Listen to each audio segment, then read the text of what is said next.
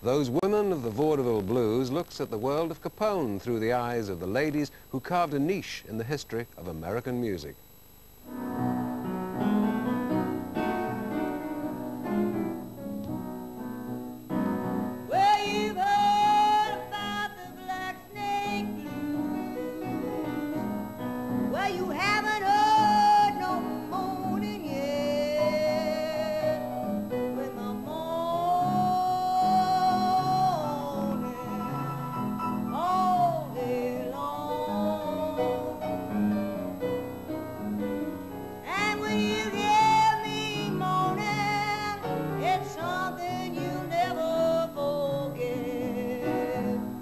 At a time when gangsters were shooting their way through the Windy City, when Dillinger got his outside the bioscope, and that famous garage floor was carpeted with the remains of the Moran gang, something wonderful was happening in the dives and speakeasies of that much maligned metropolis.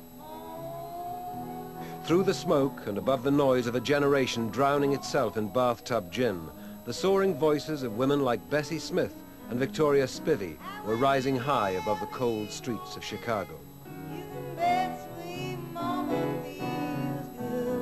Fusing together elements of jazz, folk music, and the hard times they knew only too well, they created an art form which has traveled across the globe and expresses emotions which are universally understood. Featuring Chicago in Marylin Middleton Pollock and the piano of ace keyboard man Andy Thorburn, Danny Kyle's play tells the story of 17 of the women who made those vaudeville blues a legend. It's about the women that came to Chicago against the three prejudices. They were illegitimate, they were black, and they were women. So there were three prejudices against them, and they fought. Some of them disappeared, you'll hear that in the play, and some of them made it to the top, you know. What was life like for them in that period? I mean, as much as we can tell now. The hard and tough ones survived, they made it.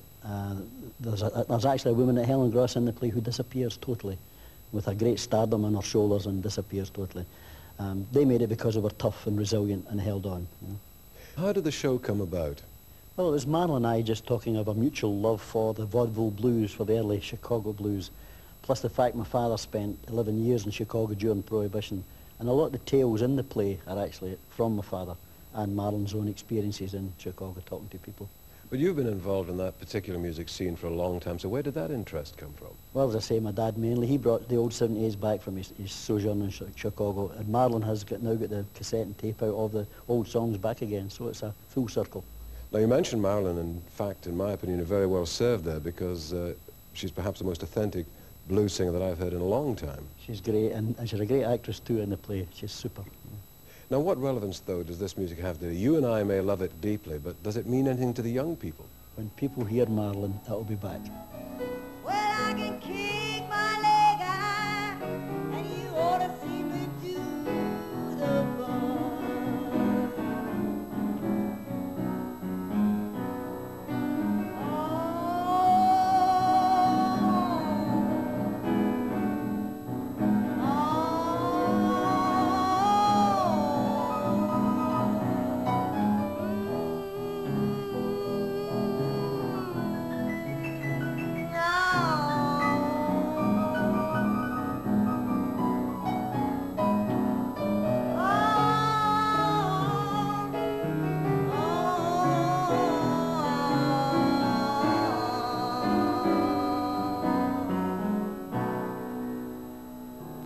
See and hear Marylin at the Arts Centre in Aberdeen on Saturday night. Well, quick closing headline.